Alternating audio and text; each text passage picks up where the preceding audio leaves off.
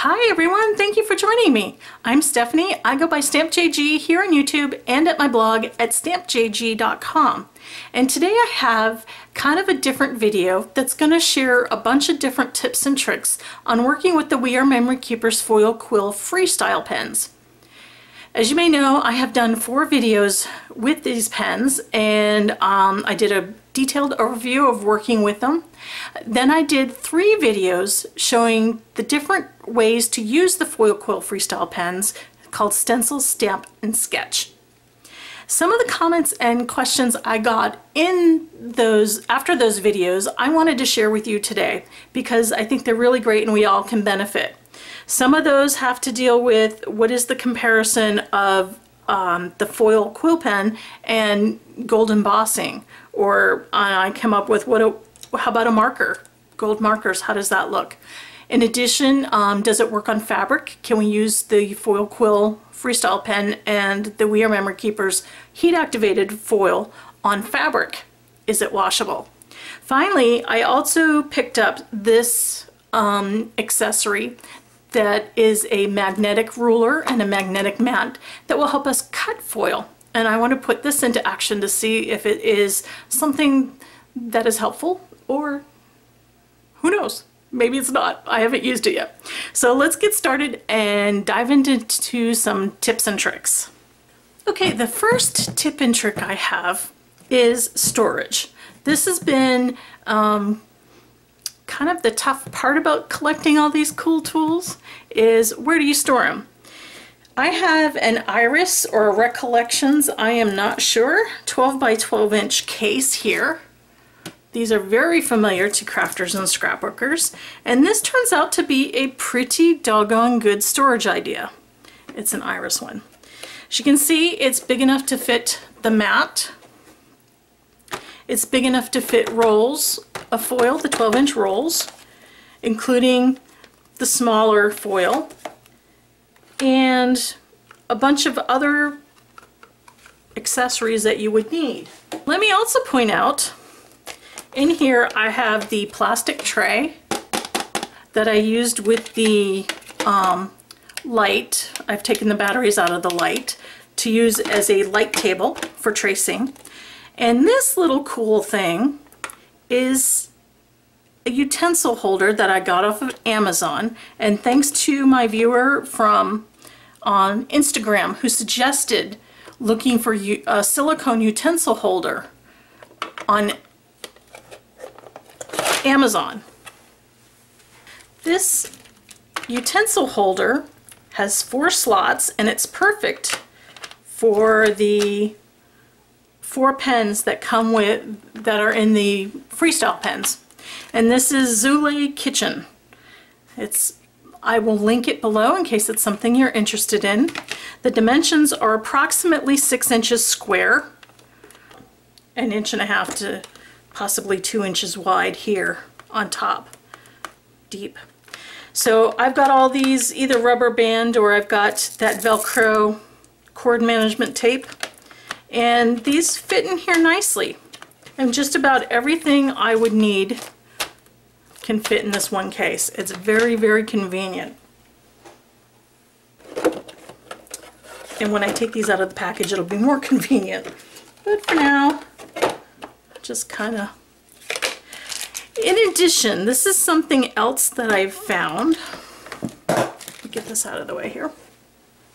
Something else I found, but I haven't really figured out where to use them in my search for something that has to do with storage. These are adhesive clips for pens. I will also link them if it's something that you're interested in. And they are little rubber, let me zoom in a little bit here. And they are little rubber thingies, for lack of a better word, that are perfectly smooth on the back. And they come with a 3M adhesive pad that you could adhere to the back and then permanently adhere it to something. I'm kind of toying with the idea of adhering it to a metal plate or something that maybe would be magnetic. I'm not sure. I haven't really figured out what to do. But these I will link because they definitely fit the pen. It does not fit real well way up here, but if you put it down over in this area beyond the color part of the barrel, you certainly could put this somewhere and it holds it pretty securely. And they come in this very high-tech they come in this very high-tech packaging just like that. It's exactly how they come. So that's kind of cool. We Are Memory Keepers has come out with a foil quill accessory that is a magnetic ruler with a mat, a little handheld rotary cutter, and clips that will make it easy to cut foil. I have not used this before. I am very excited about the idea of a magnetic ruler. It is a pretty gold ruler with white markings etched into it. And it has a magnet on the back. Again, as I said, it's actually it's longer than 12 inches. It looks like it's closer to 14 inches. Let me see. Yes. The ruler itself from end to end is 14 inches. The little mat that it comes with is 5 inches wide by 14 inches tall. And it has these little clips, these little plastic clips that slide over the edge. And it's just a little smooth kind of cutting mat. And I'm guessing there's probably metal sandwiched in here somehow. I'm guessing that's what's happened. And these clips will hold the roll in place, and this will hold the foil down so that you could cut it with the little handheld cutter. That's the idea. Let's see how it works. I have a roll of black foil here, which I can't wait to use. It's so interesting. You have to have foil in all the colors. And let me just put one of the clips down. It slides over the edge. If you can see here, it slides over the edge and points inward so that the roll fits here. And the next one slides over this edge. Let me put it in the mat first. Let me slide it down. Okay, there we go. So I have it on one end,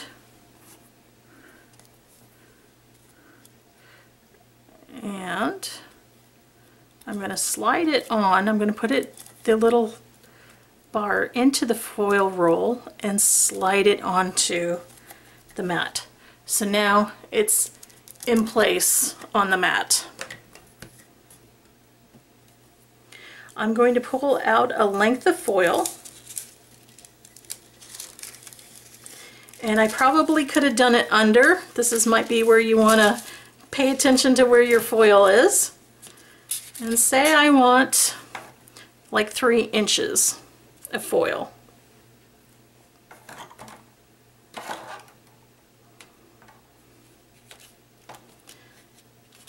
So that's about 3 inches of foil to here.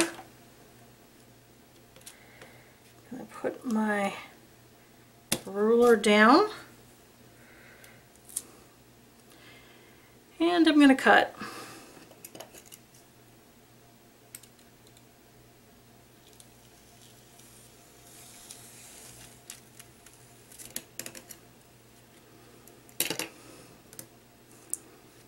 And just like that, I have a length of foil to use. And I'm guessing if I wanted to cut it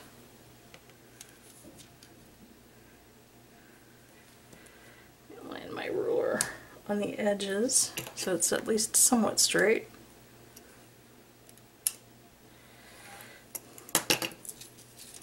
And I could cut it into smaller pieces if I wanted to. So here's my initial impression of this. This is really cool. I like it. I don't necessarily think it's necessary. I think it helps you to wrangle the roll while you're trying to cut it, but what I would rather have seen here is some grid lines so I could cut it straight. So the foil does, the cutter does mark up the mat, as you can see here, and over time that will get scratched. I think that's pretty standard. But I think all in all, this is a great little tool, especially since now we have a metal magnetic ruler that we could use with our mat, our magnetic mat, if we wanted to. I will link this in the description below, and I would, if you have this, I would love to hear your comments and thoughts on it. Again, it's not a necessary tool. I kind of like it, but you know, I probably could have rolled out the mat and put a ruler onto it and cut without it, you know. So I do like these. It stays in place. Now if we can make one of these for wrapping paper. Let me show you this experiment.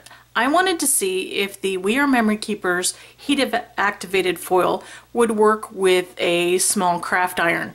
They sell something similar. It's in the section of the craft store where you do t-shirts and rhinestones and all that kind of thing. I think it's meant to iron heat activated rhinestones on. I think that's what it's meant for. I have let this heat up, and you can see some experiments that I've been trying. I have a scrap of foil, and how this relates to using the We Are Memory Keepers foil quill pens is that you can see that this scrap of foil is where I traced a butterfly through a stencil, and I had all this foil left inside of it. And I was thinking if I could transfer that as a solid transfer, it would be beautiful to have solid foil transfer. You can see how that's going. I've tried a couple of things. I've tried first ironing on a piece of cardboard because I didn't want to wreck my surface, and that's why you can see these patterns over and over again. I try to let it sit, you know, anywhere from 10 to 30 seconds on the foil to see if it would transfer. And so all I'm doing is I'm putting my iron down onto the foil, which is on a scrap piece of paper right now, and I'm just letting it set for about 30 seconds. No, that's not working either.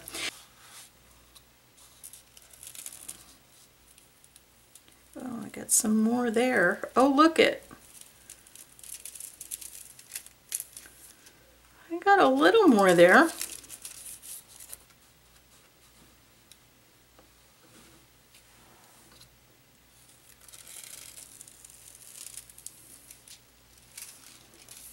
Okay. The only thing I'm ending up with is some very cool distress looks, but nothing has transferred the foil in a solid manner. But boy, you could get some really cool distress looks. Okay, this next tip comes from one of my viewers, and she said that she found that she got a better transfer if she put a couple of layers of copy paper between the cardstock and the magnetic mat, and the little cushion made a big difference for her. So I wanted to try that. I've got actually a piece of cardstock, so I figured we'll go for the cardstock. I've got my project piece and my foil. My next tip also comes from a viewer, and she said that there is no real need to put tape along the edges, that if you put it in the corners and pulled it tight, that it held very well without wrinkling. So I am going to do that with this. So I have put a piece of cardstock underneath my project. I'm going to put my project on top, and I am going to put tape up in my corner,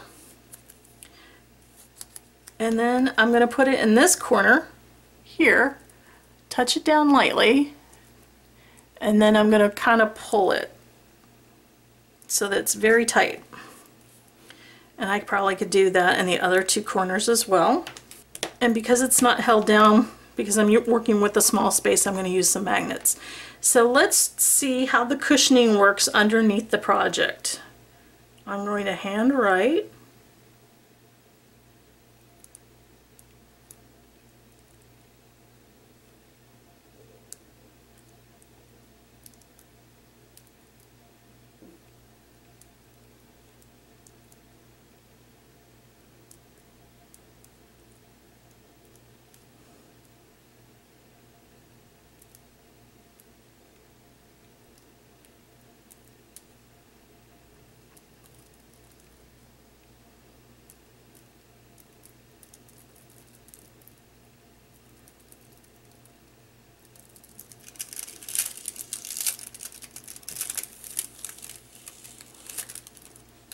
another similar piece of foil, and I'm going to take out the padding.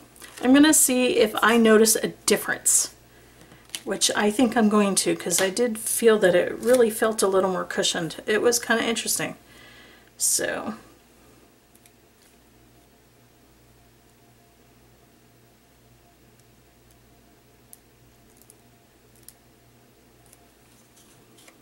I would say, even though I can't really see a difference in the final project, this is where we had some cushioning, and here's where I didn't, and I put cushioning back here. You certainly can feel the difference when you're using the pen. It actually has a nicer feel with the cushioning. I definitely recommend trying it to see if you like working on that type of surface. It works very nicely.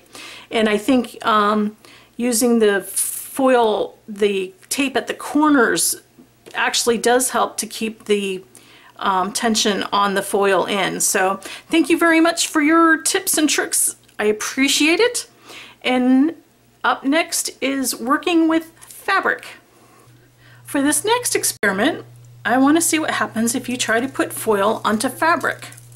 I've got a 100% cotton bandana that I've washed by hand with dish soap and ironed. I am going to put it down on my mat here. And it's small enough that I really don't need all the magnets on it. So I have the medium point freestyle pen heating up. I'm using a cell phone adapter to power it, and it's been heating up a little bit longer than 5 minutes. I'm going to say closer to 10 minutes, and I'm going to try to just hand write onto this cotton fabric.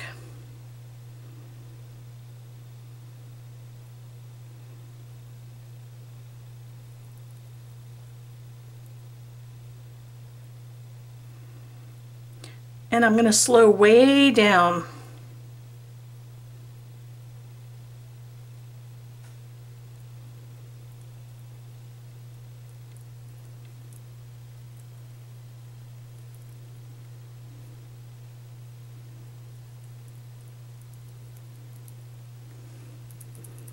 And for the fun of it, I'm just going to draw inside this heart a box and try to fill it in.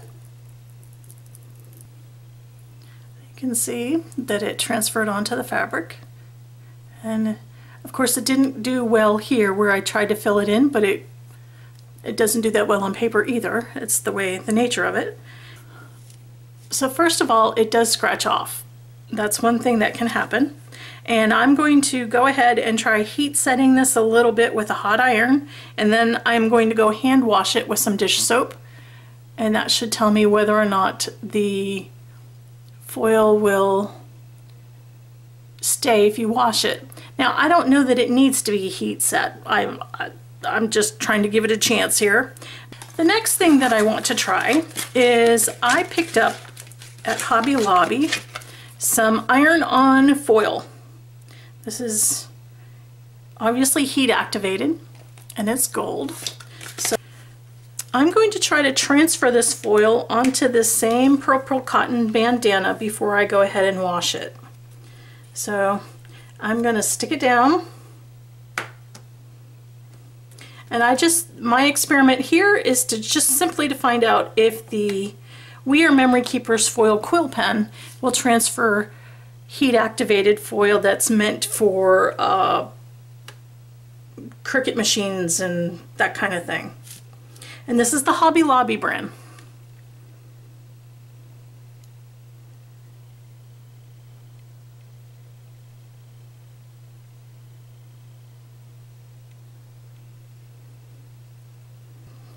And my guess is not much of this transferred.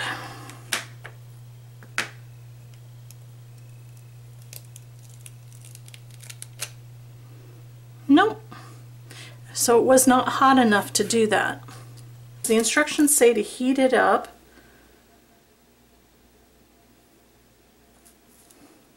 And of course this little craft iron is probably not get as much heat as I would like, but my regular iron actually died. I haven't used it in a lot of years, and I went to plug it in and it went pop. And that was the end of that. So either I need a new one or just stick to craft irons. So let me, interesting.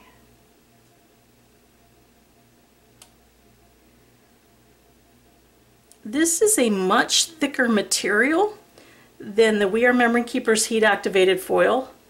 So I'm going very slow.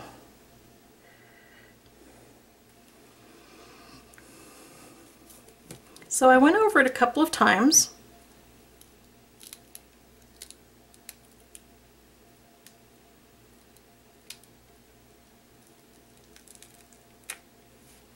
And we can see that it just isn't enough heat to do really well. So this pen cannot get through the thickness of the foil and the whatever adhesive is on it well enough to actually transfer. It kind of gets caught on it, and I'm guessing that an iron would work fine.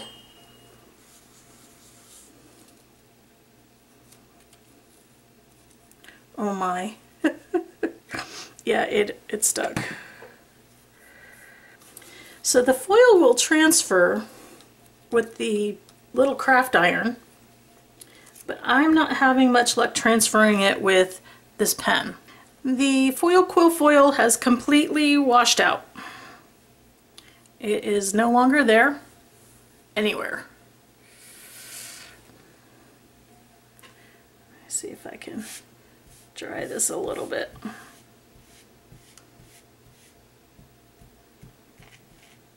Okay, I have dried it a little bit with the iron, and the foil is just not there. So that the foil quill foil will not work on washable fabrics. If you're going to use it on fabric, I recommend a tighter weave and it be something that's not going to get a lot of wear. The foil quill pens, the freestyle pens, do not seem to get hot enough to transfer foil or heat activated vinyl. That also did not work too well. So that was the experiment with foil quill and fabric. In one of my previous videos, I showed how you could use the We Are Memory Keepers Foil Quill Freestyle pens with stamping to give us really cool shiny gold foil with our stamped images. With this one, I just wrote over parts of a stamped image that was in black. And then with this one, I never stamped the image onto the paper. I just stamped it onto the foil and transferred it with the heat pen. So there are many ways to add foil to your stamped images, and I wanted to review some of the other ways just so that you could see maybe some of the different looks that you can get. So I've got a selection of products here. I picked up two different markers. This is a Signo Gel Impact. It's a Uniball. I got a Deco Color paint pen. This one happens to be an extra fine point. And this one I'm hoping will give us a shiny result. I'm going to use embossing powder, and the embossing powder that I generally use is the Princess Gold by Ranger. And I also picked up something along the lines of a paint. I've never worked with this before. It looked interesting. It was at my local Hobby Lobby, and it says add the look of metal. So let's see how that compares. The paint I don't think is going to work. I think it's just too thick and goopy, but you can see where the gel pen and the paint marker might work very fine. They've got a little bit of shine to it. So here are some of the different looks that you can get with the same exact stamp, but with different gold mediums. Of course, this is the We Are Memory Keepers Foil Quill Pen. It's very shiny with gold foil. But it also has a sketchy hand-drawn look because we traced the stamp. So when you trace the stamp, and I picked some of the lines and made up some of my own lines here to give me the look of the stamp. Here's the stamp with black stamping, but I just chose different lines to trace with the foil quill pen. And then here's the comparison with the paint pen and the gel pen if you were to write over very similar lines. And I'm going to show way close. And they give a gold look, but they don't quite have the same metallic look. It's kind of interesting. Now over here, of course, is gold embossing, and gold embossing will give you all the details that the stamp designer put into their stamp. This just catches everything. It's a very beautiful, detailed stamp with raised edges and shiny gold foil, or shiny gold embossing. Quite different from the foil, as you can see. But a perfect stamped image too. It's not traced. And in here, this is Delicata ink in the corner here, and I stamped it again on white so that you could see a little more. I don't know what I got on my cardstock here. You can see a little more what that actually looks like when it's stamped on a white background where you could see it better. And it's still just a little bit wet, but it's a pigment ink. So it's a pigment ink, so it takes a long time to dry. So I'm being very careful not to smudge it.